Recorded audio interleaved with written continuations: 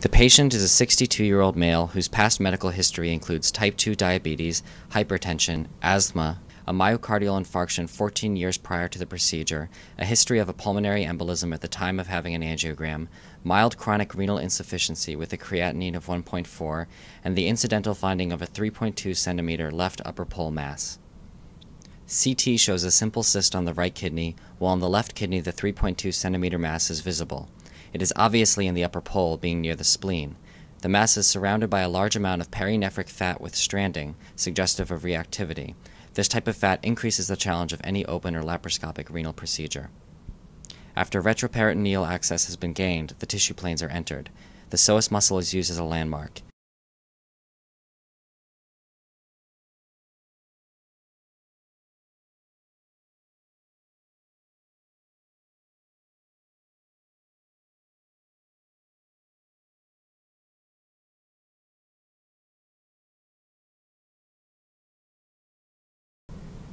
Dissection is continued in the cephalad direction until the diaphragm is identified.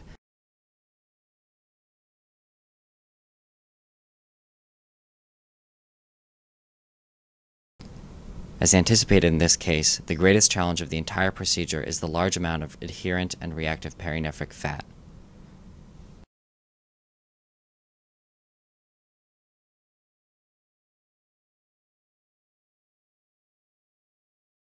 Fat dissection required multiple applications of laparoscopic ultrasound to identify the area of the renal mass and to dissect in the correct direction, as orientation is very difficult with this amount of perinephric fat.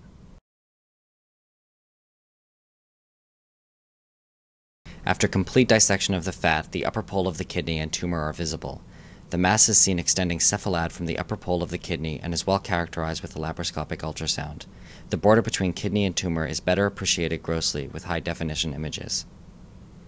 After the mass has been characterized, a fine-gauge spinal needle is used as a finder needle, and multiple different angles of access are tested to identify the optimal angle for renal biopsy and ablation.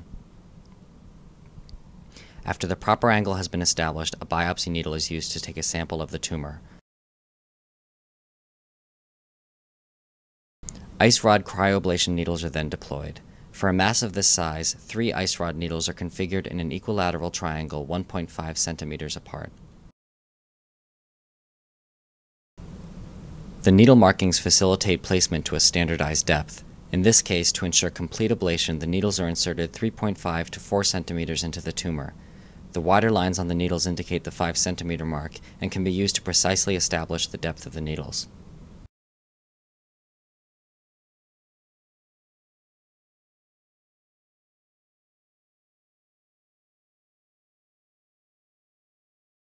It is critically important to confirm the precise needle placement using the laparoscopic ultrasound.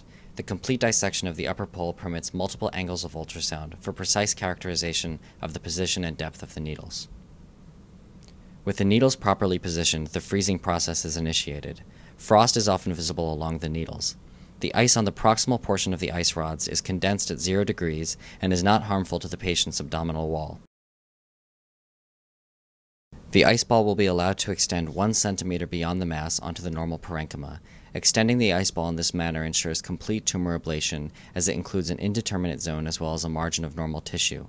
With high-definition images, these borders are easier to appreciate, and subtle tissue changes like ischemia become visible. An active thaw is then initiated, and here the video has been accelerated. In this case, 4 minutes of active thaw are allowed so that the surface ice is grossly melted.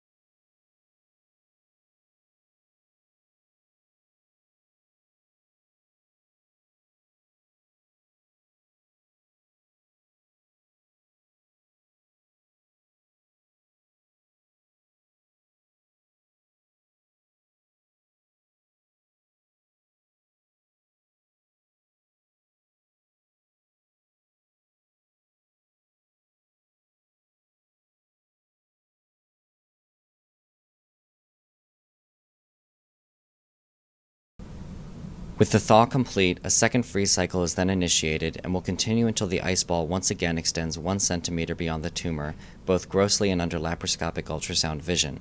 As a general rule, if the second freeze cycle has the same duration as the first, the ice ball will be larger. This is because the first freeze cycle has caused thromboses of the local vasculature, reducing the local heat sink effect.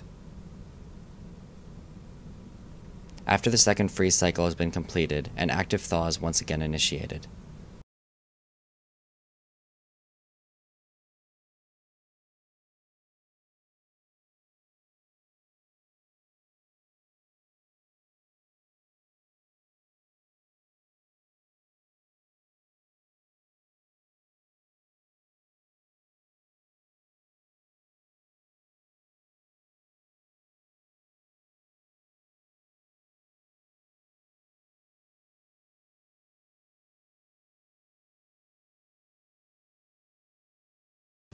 Careful extraction of the needles is required in order to minimize the risk of ice ball cracking and bleeding. After 1 minute of active thaw, the needles are twisted between the thumb and forefinger. If the needles easily twist without moving the ice ball, they can be safely extracted. Each individual needle needs to be tested independently, as one needle may be more engaged into the renal tumor and ice ball than the others. The final needle was gently twisted, which resulted in movement of the tumor. Additional active thawing was used before the needle was retested, at which point it was easily withdrawn. Once the needles are withdrawn, the passive thaw process is observed. A surgical hemostatic pharmaceutical may be applied to the area of the tumor. However, this is usually not required. In this case, Flow-Seal is gently applied to the areas of the tumor where the needles were extracted.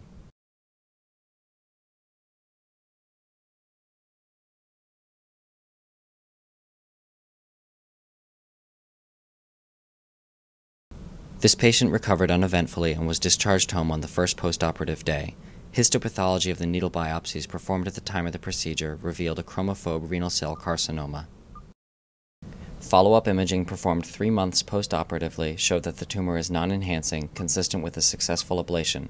Follow-up will consist of annual imaging.